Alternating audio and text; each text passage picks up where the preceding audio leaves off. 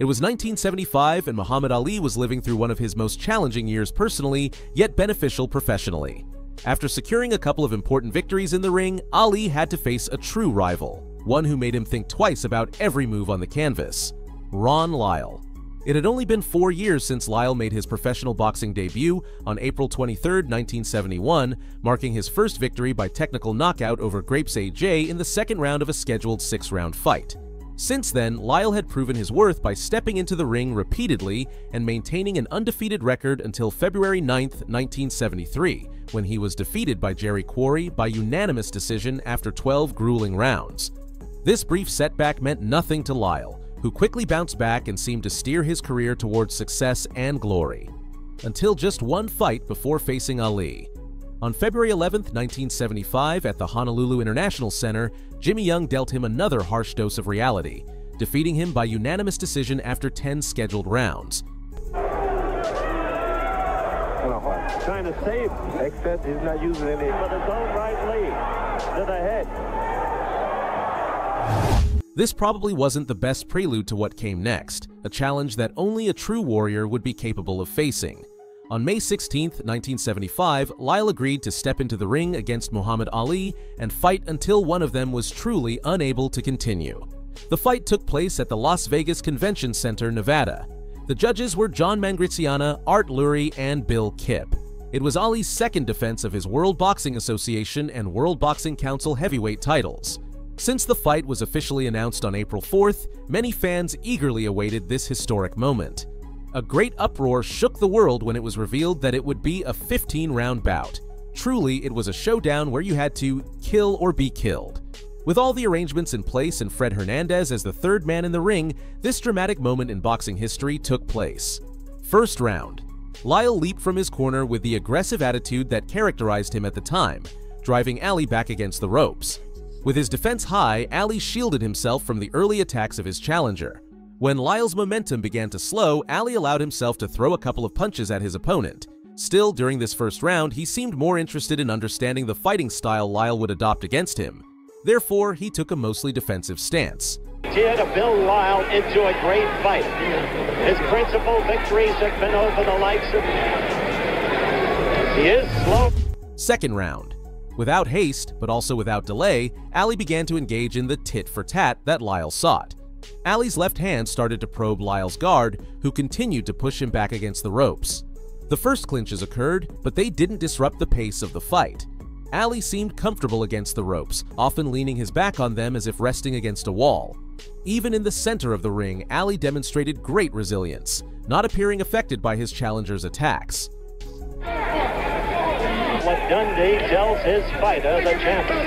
Oh, whole new kind of white trunks, of course. Third round. Both titans clashed at the start of the third round, and almost immediately, Lyle pushed Ali into a neutral corner. So Lyle, by Pacheco's own... When Hernandez created space between them, Lyle's left hand began testing Ali's belts. Ali continued with quality, not quantity, with a firm guard and only letting go of punches that had a high chance of seriously hurting Lyle. With Lyle making an inhuman effort to stay alert even in counterattacks, Ali's stance was slightly superior as he could not be thrown off balance. We have the jail term and all the rest. Now he's facing the thing hanging over his head. Oh, Ali... Fourth round. Ali knew that a scheduled 15-round fight had a high probability of being extended, so he contrasted his opponent's bursts of energy with great calmness in the ring. The intensity of Lyle's attacks began to wane, raising the question of whether the challenger was tiring before even putting his champion at real risk. For Ali, the time to attack was finally approaching. No more blood. Very little rope activity tonight because of... Fifth round. Lyle started the round by unleashing powerful bombs that exploded on Ali's body. With lateral movements, Ali avoided standing in front of a Lyle who seemed determined to finish everything right then. Ali employed his classic hit-and-run strategy, except he wasn't running away. He cleanly provoked Lyle and then exited, moving with a footwork coordination that is still admirable today. In doing so, Lyle had no choice but to expend much more energy than he would have liked, trying to keep up. This is with movement, the chronic slow, sticking it. Sixth round. Ali began the 6th round right where he left off in the 5th, dancing in the ring. When he approached, Lyle stepped back. When he moved away, he was completely out of his challenger's reach. A classic Muhammad Ali. Ali showed everyone in the arena that despite having been pushed against the ropes on more than one occasion, he was in control of the fight.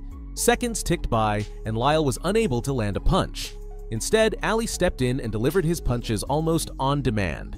He looked like a true predator playing with his prey before stopping it permanently. He is saying, stay close to him, to Muhammad Ali. Now Ali's, and tell you this, Ali must not expose the commercial and be back in a moment. 7th round. Lyle seemed to start keeping up with Ali properly, but it was just an illusion. His body was only close to Ali's powerful left hand, which caused damage every now and then.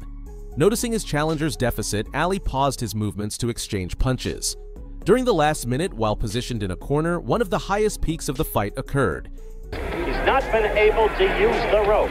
Lyle will not go in and use himself up, and I think this would really be stretching things. Has been holding up this fight. In the fight. Message from our local station.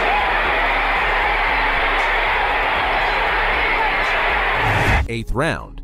Ali opened the 8th round with a tenacious right hand that recalibrated Lyle's thoughts. Now it was Lyle who was pushed into a corner, and he didn't feel as comfortable. The exchanges of punches were becoming more frequent, and the risk of emerging unscathed from them increased for both. During the last 30 seconds, Ali reminded Lyle why he was the champion by pinning him against the ropes.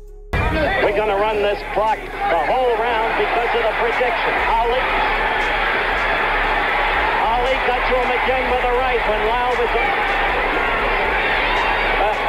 He is not going to not run Lyle out as predicted. 9th round. At the start of the round, Lyle cautiously approached and Ali backed up until he leaned against the ropes where he felt secure. Surprisingly, Lyle decided to change his approach and didn't attack him there. Instead, with a gesture, he invited Ali back to the center of the ring. Two gentlemen met that night. Lyle seemed to change his fighting style, leaving uncontrolled aggression behind and becoming a tactical puncher. But probably fatigue was already starting to take over. Meanwhile, Ali showed great resilience by not losing focus on his own game for a second. 10th round. With nearly 20 minutes of fighting ahead, Lyle didn't show his best face. He tried to intimidate Ali by stretching out his left hand, but he continued to fail. In the clinches, Lyle attacked the body, but it seemed he did so with great intent. Against the ropes, Ali still seemed comfortable. His guard remained high and impenetrable. The fighters were barely entering the last third of the fight. It wasn't yet time to bring out the heavy artillery. Even so, probably at this point no one imagined what awaited them around the corner. In the 8th, no knockdowns, of course. 11th round. Lyle's left hand began to test Ali's guard, who returned the favor almost instantly. Now it was Lyle who moved around the ring, making it clear he didn't want to stay in front of the champion. Lyle, like a mirror, tried to reflect the fighting style Ali had emulated so well a few rounds earlier. But quickly, Ali's right hand sent him crashing directly into the ropes. This was Ali's art, and he knew how to capitalize on it. Once there, an infamous barrage of punches was sent to Lyle's unguarded body. Lyle covered up, but his posture showed that he was being hurt. Ali's left hand slammed into him until Muhammad himself felt pity. Lyle wasn't responding, so Ali took 2 steps back to let him breathe. Still, Lyle didn't respond. Ali continued to pummel Lyle's body as if he were a punching bag. Lyle tried to escape to the side, but was unsuccessful. He just danced around the ring to the rhythm of the champion's fists. Supported in a corner, Lyle absorbed every punch from Ali as if he were destined to do so. Then, Fred Hernandez, the referee, in an act of mercy, intervened. The fight was stopped. Muhammad Ali retained his titles. And, unexpectedly, the man who had fought to be the aggressor throughout the contest was tamed with just over 4 rounds remaining. If you've made it this far, thank you. Remember that the best way to support my content is by leaving a like on the video. Do you think Lyle really had any chance of beating Muhammad Ali in this fight? Or was Ali just playing with his prey before devouring it? I'll read your thoughts in the comments.